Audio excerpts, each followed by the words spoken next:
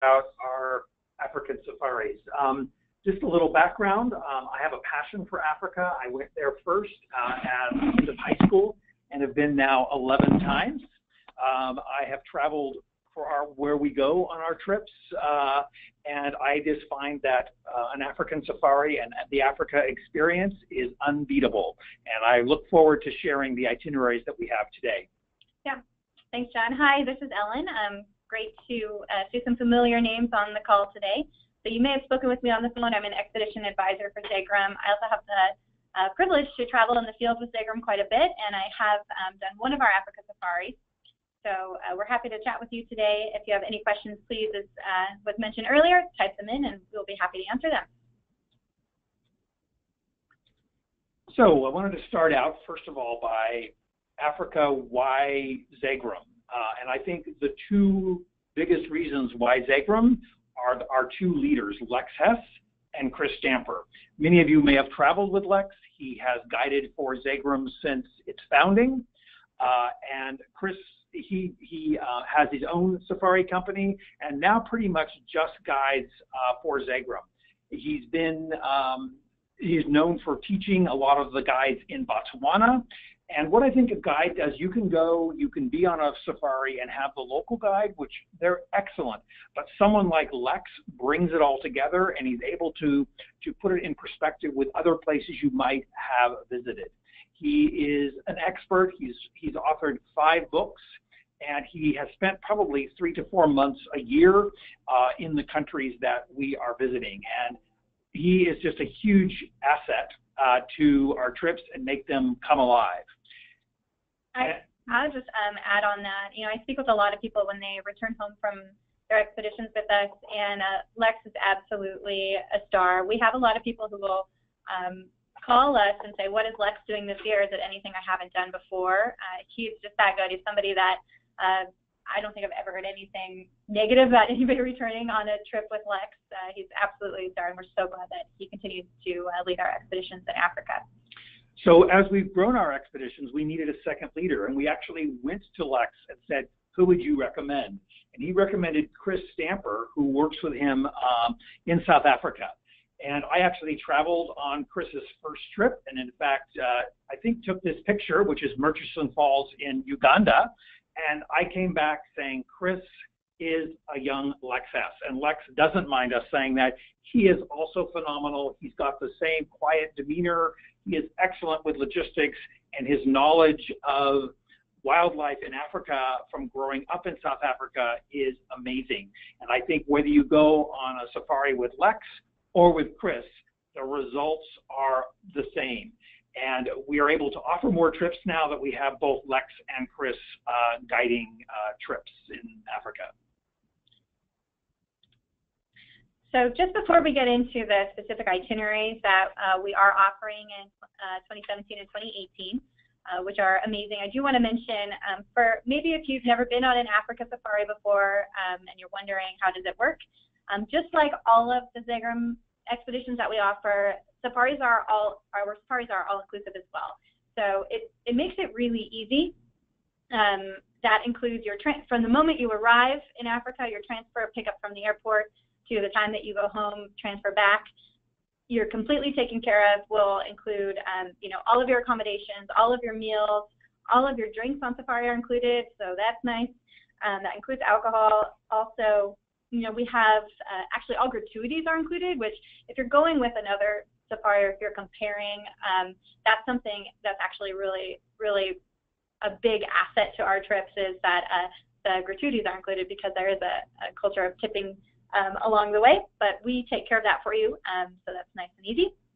And the other benefit of, you know, we're talking about Chris and Lex, and they are such amazing guides, and they know which of the local guides at the camps are the ones that they want to work with. And so you're not just with our African guides, Chris and Lex, you're also with these local guides as we go from camp to camp, but you have that leader with you that really stitches the whole thing together and makes sure that the experience that you're having as we're moving throughout different camps or even different countries in Africa is one story. It's one cohesive experience from beginning to end, and you can expect the same level of guiding and accommodation and experience the entire time. So let's get into the specific itineraries. John, do you want to talk about Southern Africa's diversity? Yes. So this is a trip that we've been operating for a number of years. It's led by Lex. It's a sort of what I say a blowout trip that gives you a desert environment in Namibia, a green season environment in Botswana, and a savanna environment in Zambia. And so if you have been to Africa and want to go see more, this is a great trip. Or if you haven't been or think you only have one trip to Africa, this is a great trip because of what it covers. So with the world famous Okavango Delta, Namibia, which I was just there in March, the landscapes are absolutely phenomenal. With the red rock and desert, with the blue sky. We also visit the Himba people, and then going the wildlife, of course, in Botswana and in Zambia. And all of these trips, the sort of rhythm, if you haven't been on a safari, is you're up early each morning, you have a light breakfast, you're out on safari, you're back mid-morning, have a lunch, an early lunch brunch, a nap time, tea, and then you're back out in the afternoon and back for dinner, and maybe a night safari. That depends where we are because it's not allowed everywhere. But that's sort of a rhythm of your day. We do put in a few days, like on this trip, because it is 22 days. You're not doing that every single day, but we do that. Most of the days are safari days. And this is the one thing to point out is we do use Mambo Camp on this one, which is one of the iconic camps in Botswana. For those who want to go just to Botswana, which is probably considered the best game viewing in Africa due to the concentration of wildlife, we have Ultimate Botswana, which we have also run for years, and it stays at the best camps. We start with a little experience down at Camp Kalahari and then move up into the Delta. The Delta is amazing because it's a wet area within a desert. This is the Kalahari Desert. The water for the Delta comes down from Angola and the Congo. So you don't get much rain in Botswana, but there is a lot of water, which produces a lot of wildlife. I can pretty well guarantee on these, so I will guarantee you will see lions, and I don't think we've had a trip that has not seen cheetah and leopard. So this is a great bucket list type trip, staying at Dumatau, Mambo, Kijera, which is a water camp, Tubu Trees, and is the way to really see Botswana at its best. So just another note on the Botswana itinerary and the Southern Africa's diversity itinerary. These are really great trips for if you've never been on a safari before and you're thinking, how do I introduce myself to Africa? A lot of people go to Botswana first and they are not disappointed. If you think that you might only go to Africa once and you want to get, do the ultimate itinerary for your one trip to Africa, then maybe that Southern Africa's diversity itinerary that we mentioned earlier would be the one for you. So both excellent trips, rave reviews. I think you mentioned all these points, John. Yeah. All right. And so next is a new program called Signature Botswana. It's a shorter program. It's designed so people can be away from North America in under 2 weeks. It has 9 days within Botswana, and it stays in more mid-category camps. It's priced at $99.80. Chris Stamper is leading this. You get the experiences in the Okavango Delta, and you get a desert experience and a savanna experience. So it has 3 diverse areas that you visit, which will give you 3 different habitats of animals. And so if you're short of time and want to pack as much in as possible, this is a very good introductory trip to Botswana. Next is Ultimate Namibia, which is also led by Chris. Namibia is sort of coming into its own. It does not have a high concentration of wildlife. People go to Namibia for the Himba people, and they also go for the beautiful Sossusvlei, the red dunes, as well as some wildlife. But you shouldn't go to Namibia expecting vast herds of wildlife, although there are some unique animals. The oryx is found there. You do get some desert lions, but they are, because it's such an extremely dry environment, there are not vast numbers. We will get black and white rhinos, however, which is, Namibia is actually the only region where they are found. we do a walk-up in Sosoflé on one of the Great Dunes. And this is a trip that leaves in July and is, I say, led by Chris and is a very complete visit to Namibia. Then moving on to another part of Africa, we've got gorillas and the Great Migration.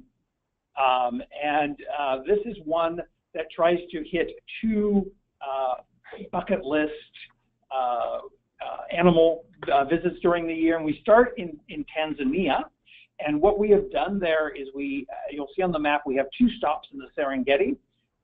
We do that because we have one which is a stationary camp and one which is a mobile camp. Because you never know where the migration is going to be exactly, this will pretty well guarantee that if it is north, we see it from the fixed camp, and if it is elsewhere, we will see it from the mobile camp. So we had a great experience on this last year. We're running this trip both in 2017 and a variation on it in 2018.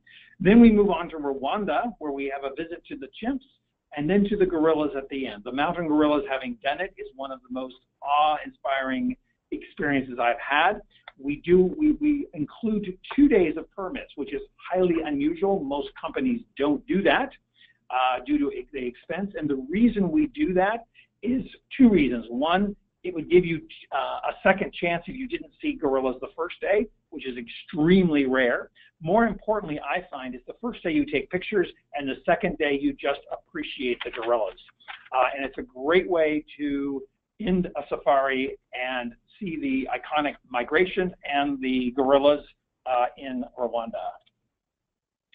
We go on to remote Tanzania, which I'm actually going to turn over to Ellen because she actually just did this trip.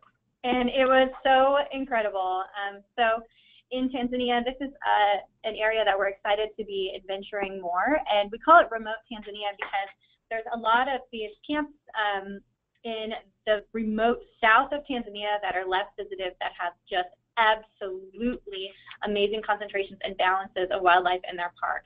So we start at the Sand River Slough. The Slough Game Reserve is actually not a park. It is a wildlife and game reserve it was actually made an UNESCO World Heritage Site for the amount of wildlife there in 1982. So it's absolutely phenomenal.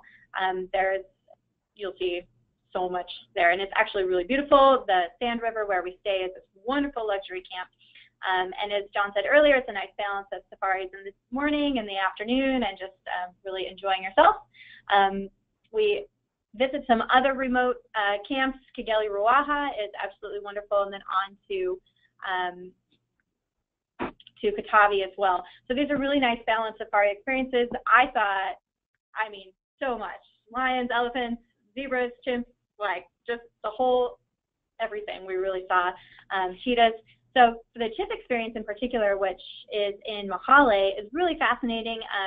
You stay at Mahale Camp, which is on a lake. It's really beautiful. You have your nice experience on the lake, but in the mornings, the trackers will go up and see where the chimps are, and we have the opportunity then to go up with the guides and observe the chimps in their habitat. And so we do try and do that every day. We spend 2 days there just to make sure that we have the time to go up and visit the chimps. This particular group of chimps is habituated to human observation because they've been studied by Japanese researchers since the 1960s. So it's absolutely just an amazing experience to go up and see, to just observe them. It's wild how human they are. It's really amazing. I think I covered all the great points about that. I really can't say enough about that. And one other thing I'll mention is this trip, like most of our trips, has a very limited number of spaces. We operate all of our Africa trips with a maximum of 12 people. This one can only take 11. They're often limited by the permits, so there is very limited accommodations. With 12 people, we would have 2 Land Rovers. Everyone always has a window seat, so to speak. And so the size of the group is small, which is very important for Lex or Chris to be able to talk to you about what you're actually seeing. Another benefit that we don't even really think about as we're looking at the itineraries is we do charter bush planes for these itineraries. So usually we have a plane all to ourselves. And that's an amazing experience on its own as you're taking off. You know, if you're going out of the Serengeti or landing into a park, you're looking down and all of these little specks on the ground below you become animals, and it's just absolutely amazing view of Africa through the bush plane too. Right, and I will reiterate that, having done an African safari by land and by bush plane, once you've done it by bush plane, you'll never go back, because what will take 5 hours on the ground takes you 20 minutes or 15 minutes in the air. So a country that I visited a couple of years ago and is just opening up is Zimbabwe. They have game that is the equal of Botswana, and they are developing camps that are quite spectacular, but as Zimbabwe has been sort of off the travel map, they are much less expensive. And so Zimbabwe is a very good value for safaris. And this one we start in Victoria Falls, which is Livingston, and we stay actually at Topolea Camp, which is right there. And then we go down to Wangi National Park, which is known for its elephants, but they also have a wide variety of game. And then we go into eastern Zimbabwe before going up to the savanna area of both the lower Zambezi and the South Luangwa National Park, which are remote areas in Zambia. This does offer the opportunity one morning, instead of going on a game drive, to go on a walk. And I would encourage you to do that. While you may not see as much big game, you definitely appreciate some of the smaller things. I've seen everything from tarantulas to birds that you would never otherwise see. And so this trip has several opportunities to do some walking safaris, both Wangi and in South Luangwa National Park. You can do walking safaris. And this is led by Lex. Some of the highlights we've gone over. Did you mention Victoria Falls? And this has also Victoria Falls. So those who have not seen it, it's quite spectacular. You'll be seeing it from the Zambian side before flying down to Wangi National Park in Zimbabwe. Madagascar, we've included it. It's geographical Africa, but it's an entirely different experience from any of the other trips that Ellen and I are talking about. 80% of the wildlife here is endemic only to Madagascar. The lemurs go from a size of not even as big as your hand up to some of the Indri, which would probably stand 5 feet high. So Madagascar is a unique place to visit because of its biodiversity. I will also say that Madagascar is one of the harder places to visit. Those of you who have been to Africa, whether East or Southern Africa, you need to readjust expectations. The infrastructure in Madagascar is not fantastic. The accommodations are comfortable, but the roads are rough. And so what we have done is we try to fly everywhere now, which we used to drive more. We do have a short drive from Antananarivo, Tana, the capital, out to Andasabi National Park, also known as Pyrénées, and that little distance actually takes close to 5 hours now. I did it when I was there in 3, and the roads just are in bad shape. So if you're looking at Madagascar trips, it's really important to find ones that actually fly around. Even now in the south, when we arrive at Fort Dauphin, we now fly to the camp that we go to. We've been operating this trip for years. We're operating it both 2 trips in 17 and actually another trip in 18. Lex leads this. He's been leading it for a number of years. And I just found to complement an Africa experience as you've been elsewhere, Madagascar really is completely different and brings a lot of new things for you to experience, and not as many people have been to Madagascar. Yeah, I'll second that. It's completely different than the rest of Africa. The culture of the Malagasy people is completely different, and they're wonderful, beautiful, friendly people. It's a joy to visit that place, but also all of the animals that you see, the lemurs, the chameleons, the birds, all of it is really, and a lot of it endemic and specific to Madagascar. So if you are a naturalist, then clearly this is a wonderful trip for you to go and see some things that you can't see anywhere else in the world. I will mention, though, we do also have a ship trip that visits Madagascar. So if you are looking at this itinerary, and as John has described, the accommodation is comfortable, but definitely not what we would call luxury by any means. And it can be a bit of a journey to move around throughout Madagascar. We do have a ship trip that visits the Seychelles and Madagascar later in 2018. So you can always give us a call and look at that option as well. And if you really want a lot of travel, you can actually do the Madagascar trip in 2018 and take the Indian Ocean program, which goes from the Seychelles down to Mauritius. And then you'll be an expert and you can work for us. Kenya, Tanzania under canvas. So we've had a lot of requests for Kenya and Tanzania, and I have been there. I did originally the more mainstream way of doing it, and thought, how can we make this go beyond the destination, make it a Zegrahm experience? And so we actually have found an assortment of very nice tented camps. Some of them are mobile, some are stationary, that visit the Masai Mara, which is one of the iconic game parks in the world, but it also got hugely developed with lodges that have 50 or 60 rooms and lots of vehicles around animals. And so we go to very remote parts of the Masai Mara. We also visit a Masai village. And so it is a very different experience from those of you who might think, oh, Kenya, there's always going to be 20 vehicles around a kill. We will not have that on this. And we do the same thing when we get down to the Serengeti. We visit Grumeti, which is out to the west, and then across to some of the areas in the south. So it's a way to visit, even if you've been to Kenya and Tanzania, to go back and see it from a different perspective. We also visit East Africa's largest rhino sanctuary, and this is a brand new trip that we just actually released, and I think it's already half full. Yep.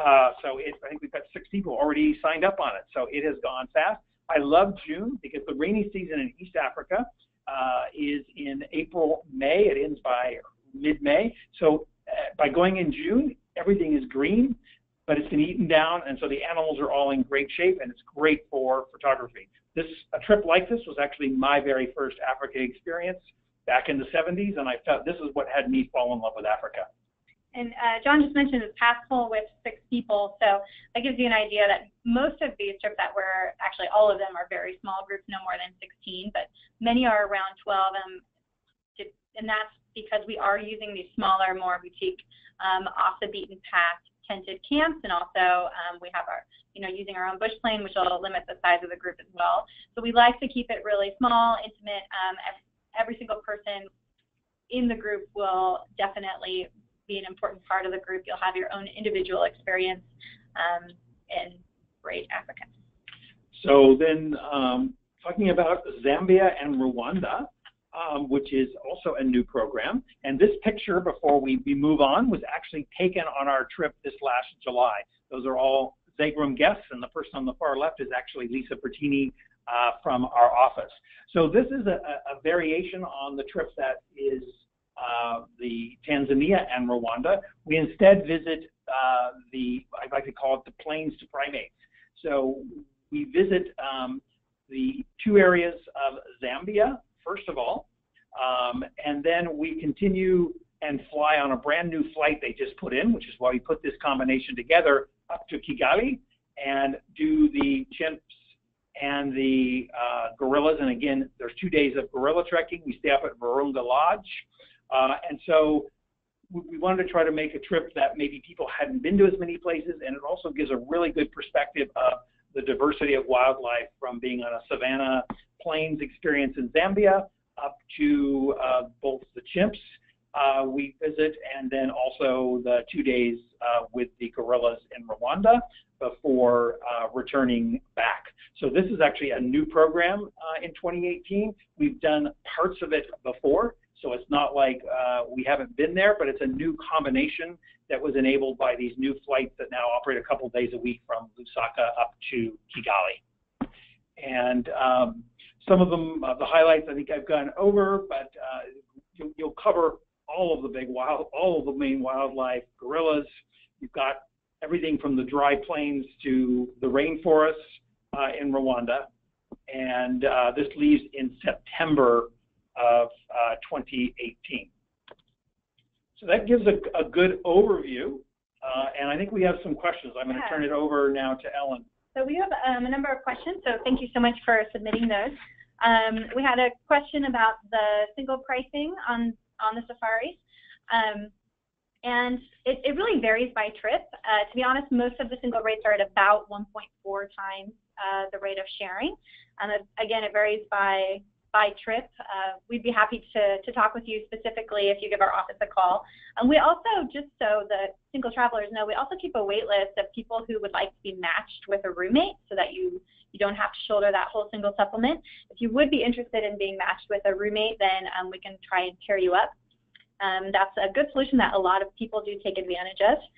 Quick note on the single pricing for our shift trips, we do every year offer a handful of trips that have no single supplement. Those spots do go pretty quickly, but for our 2018 calendar, which we just released, we have 6 departures where you can go and pay nothing extra to travel as a solo. But for the safaris, it's about 1.4 times. And again, we can pair you up with a roommate.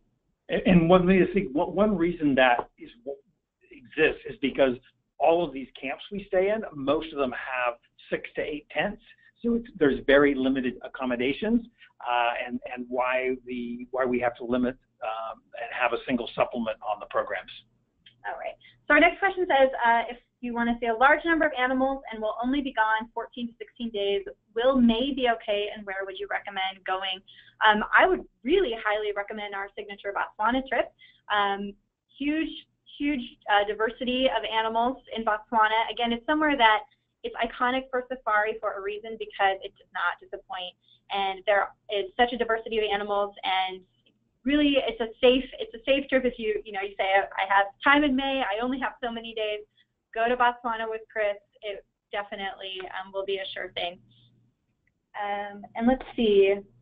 So John, you might want to answer this one. It says, what goes into our decisions about when to travel and in what various areas in Africa? So what goes into our decision making? So we have reasons behind all of them. For example, the Southern Africa diversity is actually in Botswana during green season. Lex originally designed that trip to be a follow-up to the regular Botswana programs, which are a bit later. So as a little background, but most of them we are trying to go at what I think are the best times of year. The Botswana the rainy season ends actually in February, so even on Lex's trip, it's normally quite dry, but you've got green. It's also, a lot of people perceive you need to go to Botswana in July or August. That is high season, the rates are higher, it's very cold in the morning, and I think you have just as good a game viewing in March, April, and May, and in some ways better photography. Baby animals. And we also have baby animals in, which in our summer you don't have. So that's an example in Botswana. East Africa, I think I mentioned, we like to do it after we do it in June, which is after the rainy season. And East Africa is very good between June through October, and the migration we try to time it at the best possible time, which is a little more of hitting a moving target, but there is a thought that goes into every trip we have and when we operate it. Yeah, if you're looking at a specific trip, give us a call or send us an email, and we'll be happy to talk with you about the specific reasons for that itinerary. Yeah. Put you on the phone with John. All right. One more question here, John, about do we go to the capital, such as Windhoek in Namibia? We do go to the capital. We have a night in Windhoek before we go out traveling around. And on all of our programs, if you want to come early, we have extra nights. They can be booked. We include the transfer as long as you stay at our group hotel. So you could go if you want to spend more time. We do, and the same thing is true with Kigali. We end in Kigali in Rwanda. We don't go to Gaborone because the flights directly go from Johannesburg up to Maun. But we do go to quite a few, and it's very easy to add time. They usually are the entry or exit point, not in the middle of the itinerary. Yeah, and if you would like, John mentioned if you'd like to see more of the architecture or the culture of the bigger cities in Africa, we can certainly arrange a pre or post day or two. We do have a private travel department that many of our travelers take advantage of, and we can add something on. As an example of that, if you have one itinerary in Africa that you're looking at, and you'd like to add a part of another one to do, after you finish the group itinerary, we have people who do that with the, visiting the gorillas. They'll go do one of the itineraries that we just discussed, they can't visit the gorillas at the time that our itinerary is going, so they add that on at the end. We like to be flexible and help you out with that, make sure that you get the safari that you're looking for. All right, I think that's all of our questions. We answered that one. Okay, yeah, that's all of our questions. So thank you so much for joining in on our webinar. And again, my name's Ellen. If you have any specific questions about Africa, you can email me, Ellen, ELLENM, as in Mary, at Zegrahm.com. I'll be happy to answer those questions, get you booked on a trip, and hopefully we'll see you out there. Yep, and if Ellen can answer most all your questions, but if you get down to something really specific about a place, I've probably been there, so she'll transfer you over to me. Yeah, thanks so much, everybody. Great, thank you.